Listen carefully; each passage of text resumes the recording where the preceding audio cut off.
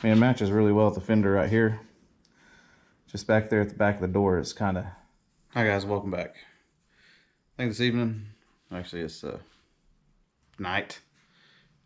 Getting out here really late like I used to do.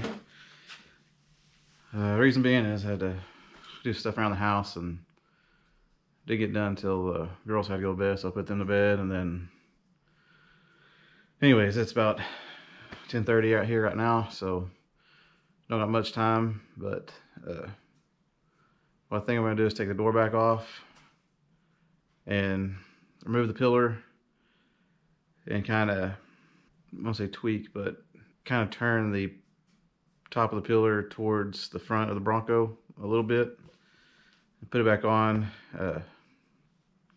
and see if that helped draw the door further to the front. May have to kind of tweak it on the all the way down. I'm thinking if I can get enough angle on it, because right now it's almost like a 90-degree bend, and I don't think they're supposed to be made like that. And I could have did that myself. I can't remember if I've messed with that one or not, but I think I'll put a little bit of angle on it. And two, that'll help the fender slip over it. I was having trouble with the, I'll show you the fender holes lining up where they need to be on the A pillar, but the fender's sitting on it. So I'm thinking that turn that forward a little bit may help the fender set down on it better. I guess we'll see. But other thing I was gonna do tonight was put the International on jack stands, move the dollies to the Bronco. But that in itself is gonna be a not really a long process, but just something I don't want to do tonight. I'd rather mess with the pillar a little bit and kind of get an idea if we need to keep bending a little bit more to get that angle back, and seeing how the fender fits with it. But anyways, I'm tired, so let's hop over there, pull the door off. Like I said, pull the A pillar off. Probably come here to the vise and just kind of bend it over a little bit. I kind of try to set you up and show you what I mean.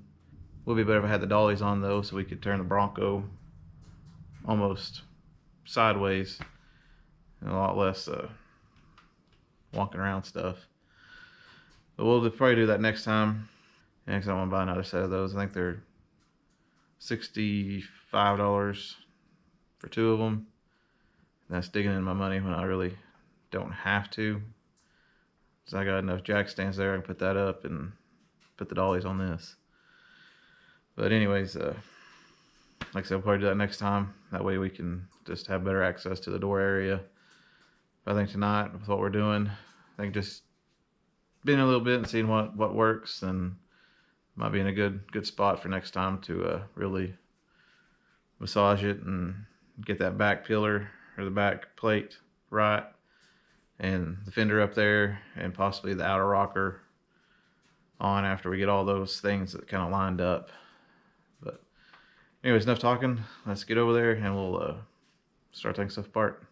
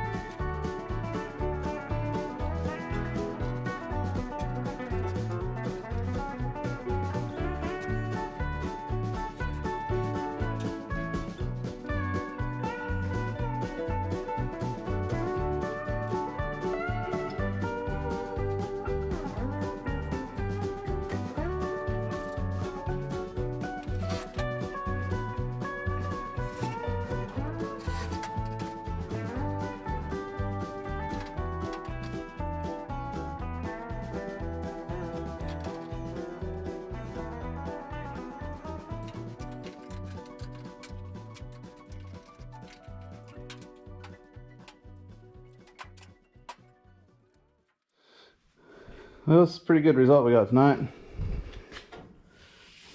Got the door shut. Still really tight, as you can tell, all the way down, but nothing's overlapping. Bottom of the door needs to come to the front just a little bit, which I think we can do with the shim right here. And the body line is off just a little bit,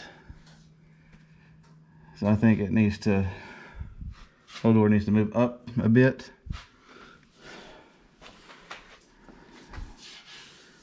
But this is the closest as I've ever been to getting things to fit. Might open the door back up right quick, throw the fender on, see what that looks like, and then grab an outer rocker and push it up and see how that looks. But I'm really pleased with where we're at right now. Did have to push it a little bit, but it's, I say shut, it's latched. Let's see, we got a big old gap down there. Wish that's inner rocker fill that, or outer rocker fill that in.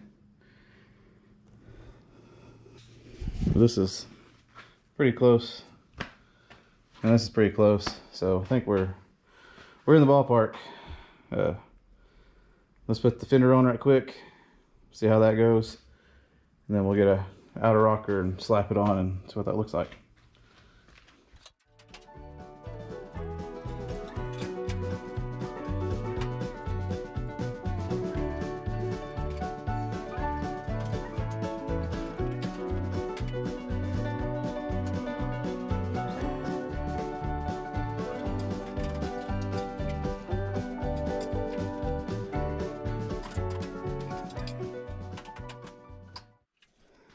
Well,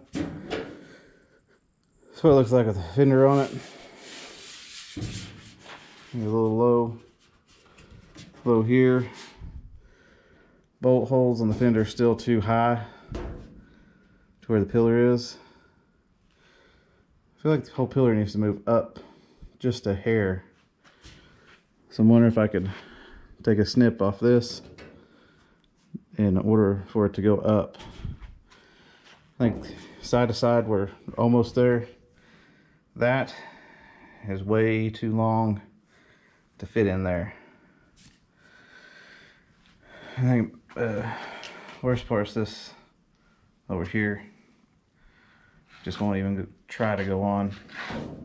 But I do think the pillar does need to move slightly more to the front and up just a hair, and then we can shim the door down here to bring the door bottom this way. And it should raise this up a little bit too, but the whole door needs to come up just a little bit to get that body line matching. I mean, it matches really well with the fender right here. Just back there at the back of the door, it's kind of sagging a little bit. I do think we are pretty good, as in where things need to be, except for this gap's way too big. This gap is way too small, so we'll have to shim it or find a way to bring that gap together. I think we're closer than we ever been, and this lines up pretty well. All my fender bolt holes, you can see. Just a shot going down the Bronco.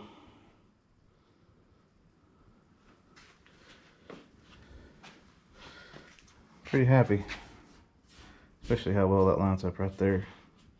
I do think it needs to come up some. Probably the pillar needs to come up some, and the hinges need to drop just a little bit to get this right. Then we can shim the bottom, move the door over. I think we'll be in pretty good shape. May have to cut section this and attempt to re-weld it and make it look better, or just get a new one from Dennis Carpenter.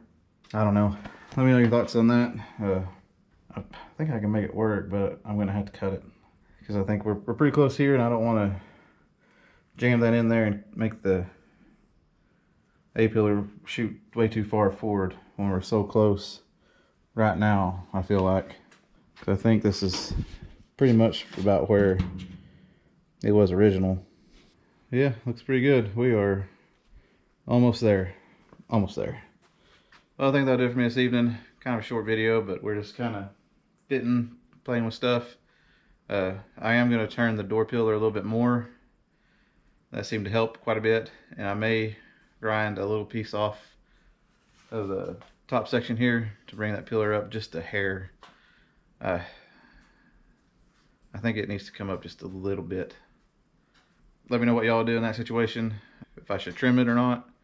Just turning it a little bit and re-drilling the holes for the front plate really helped a lot. I'm gonna have a lot of holes to fill up on that kick panel. At least it seems like it should work. We're pretty close, nothing's overlapping. Gap's a little tight in the back, and the back needs to come up just a hair, but I think we can do that with some shims and maybe moving the pillar, like I said, up and out a little bit. Anyways, if you like this kind of stuff, please hang around. Hopefully we'll be welding this side up soon and getting everything set. Doing the passenger side, and then hopefully by then the International will be out. Maybe the Healy. Tires on the Healy are super bad, so I'm not sure. Many of the tires on the International are pretty good. They'll hold air, and we can push it out to the barn. I'm gonna go work out there here over the next month or so, clearing a spot. But yeah, if you like this kind of stuff, please stick around.